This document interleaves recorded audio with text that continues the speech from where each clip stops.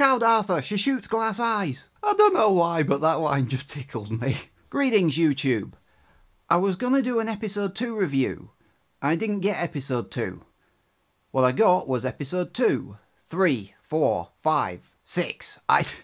I got an entire series, so it's kind of thrown me out. So I guess the Tick Series 1 review instead. Minor spoilers, I guess, but there's not much to spoil. The comedy seems to be the focus of this series. It's kind of like Deadpool, there's not really any point to spoiling it. Arthur references that the Tick's outfit has been updated since episode 1. The villains have a conversation about branding. The main villain insists that all his henchmen gets this like tattoo around their eye, and Miss Lint is having none of it. He's going, branding is important. The Tick is real. Because first episode, I was actually wondering about this. No third party ever sees Arthur and the Tick together. And whenever Arthur tries to go, oh, where are you? And the Tick's gone. Arthur starts to question this at the beginning of episode 2, you know. Is he a figment of my imagination? Oh my God, I am the Tick. No. Someone finally, very quickly, sees them together. The Tick is real. Arthur has a bit of a crisis about not wanting to be a hero. He just wants a normal life. New character is introduced into the mix, which the police rather hilariously write down as Robo Ninja. Overkill kind of looks like Deathstroke. It's not a complaint, it's just an observation. But this one's actually funny. And the two guys try to come into the shop where the Tick is, and they try to get the money, the protection money, off of the shop owner, and the Tick's having none of it. And one guy gets his gun out and bang! And the other guy gets shot in the shoulder. And he's like, you shot me! How was I supposed to know that was going to happen? There's a surprising number of comedy pairings in this series. I thought it'd just be like the Tick and the Terror, who would be the comedy portion. Everybody else would be serious. There's comedy pairings everywhere in this show. These two thugs were funny. They're not even main characters, they're side characters. I don't know who they were. Most of the attention in this series seems to be on Arthur rather than the Tick, or at least story-wise it is. The Tick has a little bit of backstory in that he hasn't got one, or at least can't remember it. But with Arthur having most of the focus, that's a good thing, because the Tick just automatically steals whichever scene he's in. He's big and blue, and his personality is a mile wide. And the Tick's back in the shop again, having a conversation with the old woman. And he's very personable, is the Tick. He's not that bright, but he's very personable. He knows everyone by name. And the bad guy has an Egyptian tomb as a fridge. And the Tick can't remember who he is. And they incorporate this as part of his backstory for this. And I like things like director's commentary and whatnot. And on Amazon Video, if you move the mouse around, it causes like little commentary notes to appear. And they said that they did this deliberately so that the Tick didn't appear too one-dimensional. And it does make him more rounded. We don't know much about him yet. We have no idea where he's come from. And the Tick and Overkill have a fight, obviously, because they have to.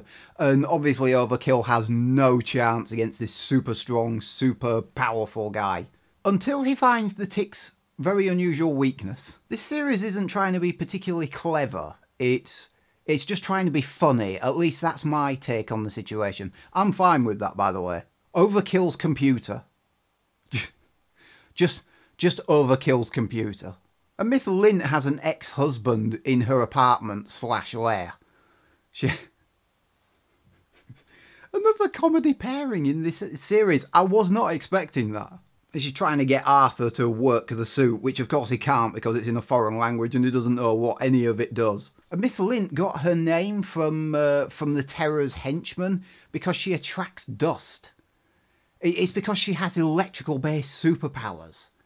It generates static which attracts dust. I don't think Cole McGrath ever had this problem. And there's a dog on TV who's wrote a book. It sounds funny, but surprisingly the scene is played very, very seriously. It's kind of difficult to know whether they were going for serious or silly there. I'm not quite sure. I'm going to err slightly on the side of serious. The dog, by the way, used to be a partner of one of the 5. And Arthur is flying. Badly. Or should that be not falling? Tick and Overkill are going to have another fight. And Arthur's sister Dot just walks in between them right up to Arthur and starts berating him. It's like, what were you thinking flying up in the sky like that? We're trying to have a fight here. All the bad guys show up and then the Tick and Overkill are beating them up. Well, the Tick is beating them up, Overkill is slicing them to pieces. And the Terror finally makes an appearance outside of a flashback. And he puts a dinner suit on. And this is another comedy pairing. The Terror and Miss Lint having this weird conversation. Everyone in this show has ridiculously over-the-top conversations, but they have them in a very down-to-earth way. It's very weird and very funny. And the bad guys try to knock a bus over the edge of a bridge, and the Tick is like, curse you, lack of structural rigidity. And he and Arthur get everyone off the bus, and they're heroes. Well, we kind of already knew that. And that's pretty much the end of Series 1. 6 episodes.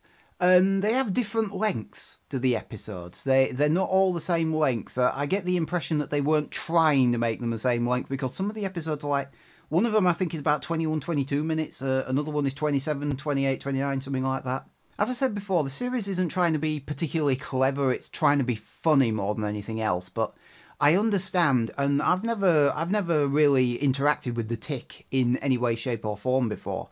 I've seen a little bit online, but that's it. But it does seem to me that they're going more for comedy than anything else. They're trying to make a funny series rather than trying to say anything deep or meaningful.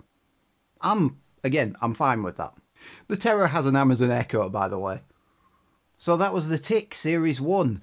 Better than I was expecting, because I was not expecting so many people to be funny in it. It gives you what you expect in that regard, but you just don't expect that many people to be contributing towards the humour.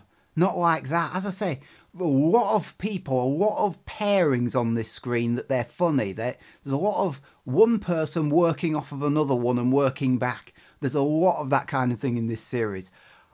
I hope that this keeps on going. I really do, because I thought this was really fun. It was hysterical in places. The glass eye thing. The glass eye thing had me in utter hysterics when that line happened. And that was right at the beginning of episode 2. So yeah, looking forward to more of this. Really hoping it takes off. See you next time.